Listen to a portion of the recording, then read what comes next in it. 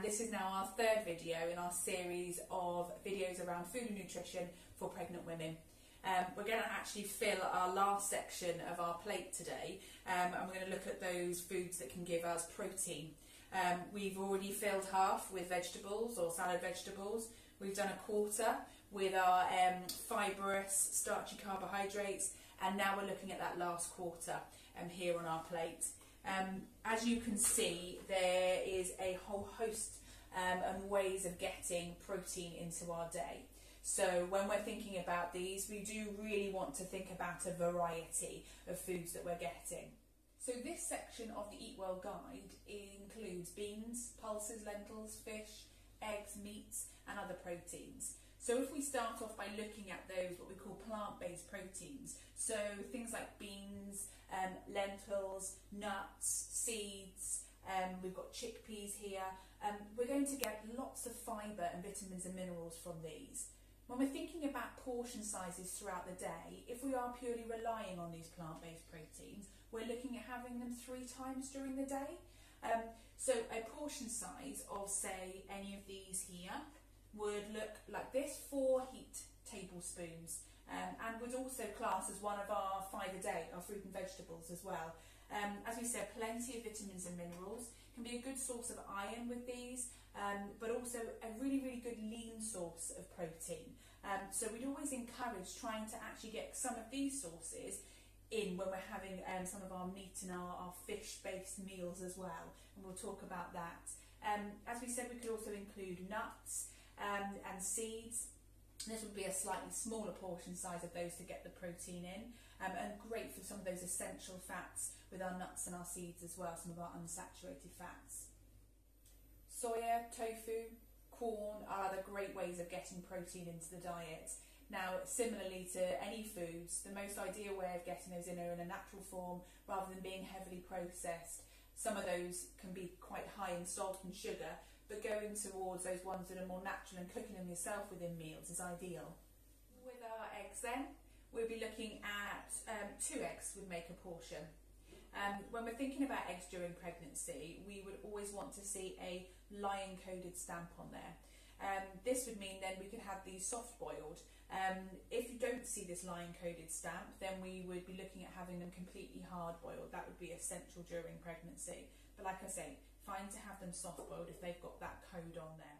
When we're thinking about the fish we might be having throughout the week, we're actually looking to only have 2 portions of fish, and a portion size being around the size of your hand. And we're looking to have, within those 2 portions, one of those being an oily fish. So an oily fish might be something like pilchards, sardines, mackerel, salmon. That would give us those lovely omega-3 oils. That's fantastic for babies' brain development, eye development, nervous system, and really essential during pregnancy and throughout life. With those then, when we think about those white fish or leaner fish, we're looking to have those twice a week. And with things like tuna, there is some guidance around that would suggest that we should be only having tuna, 4 cans of tuna in a week, so that's quite a lot. So anything less than that is absolutely fine, and a great way of getting a lean source of protein. Fish is a great source of iodine, which is really important for babies' cognitive, so their brain development. But if you're not having any fish or dairy sources, so milk and cheese and things, which is also a good source of iodine, we really would suggest that you were looking into having some kind of iodine supplement. So no more than 140 to 150 micrograms of iodine in that supplement, but just ideally if you're not having these foods. So food safety around fish also considers the fact that we shouldn't be eating certain types of fish, such as swordfish, marlin and shark, but also we don't want to be having fish that's undercooked or from an unreliable source. So we want to be making sure that we know where we're getting our foods from, in particularly, but also making sure we cook them thoroughly. If you are having meat and fish and eggs within your diet, we should be having around 2 portions per day.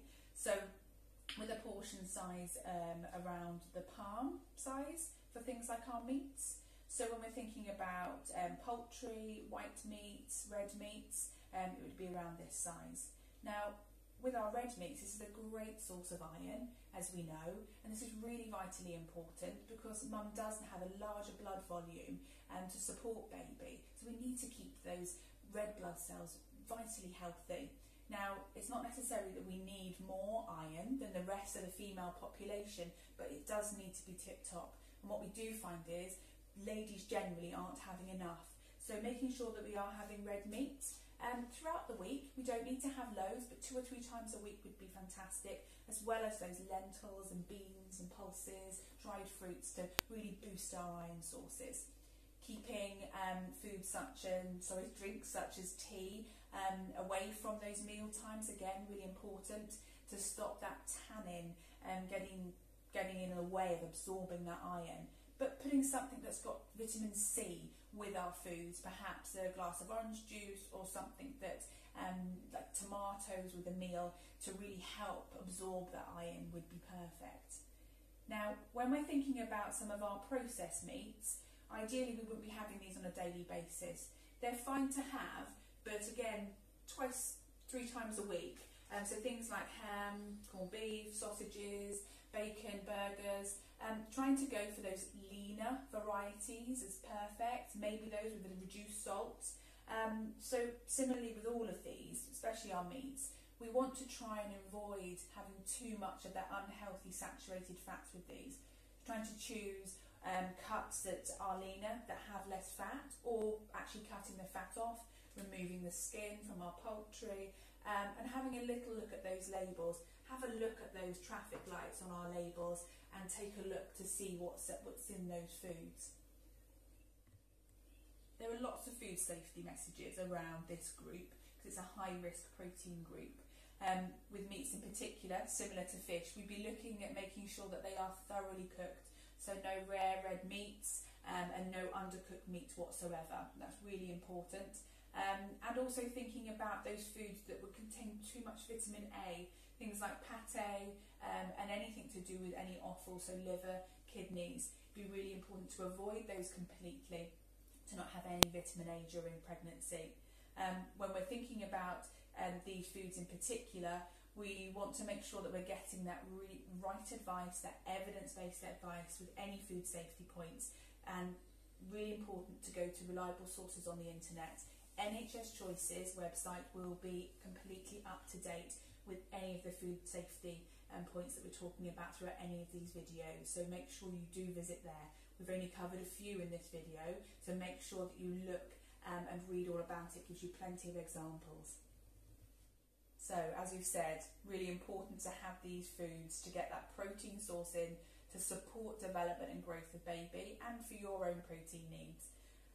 Thinking about this, we need to have 2 portions if we are having meats and fish and eggs.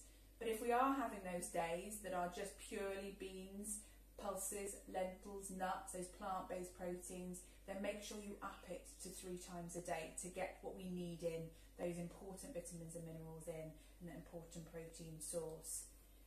Have a look over the coming weeks at your portion sizes, like we discussed, and how we fill that plate. Is it just a quarter or is it more? So thinking about what you're actually eating is ideal. And we'll see you soon.